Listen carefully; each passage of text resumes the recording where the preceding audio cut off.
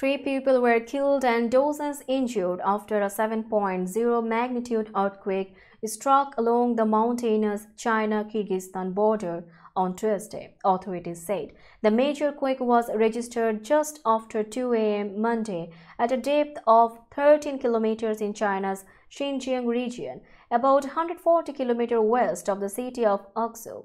Local authorities dispatched a team to the quake's epicenter, Beijing's Xinhua State News Agency said, while around 800 people were on standby for any large disaster relief mission.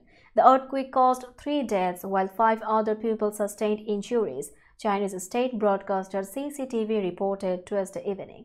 CCTV added that 12,426 people in the disaster area have been relocated as rescue and relief efforts continue.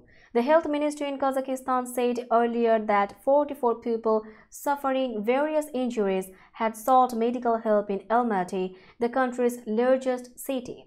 Images posted on social media and by local news outlets showed citizens streaming outside following the quake.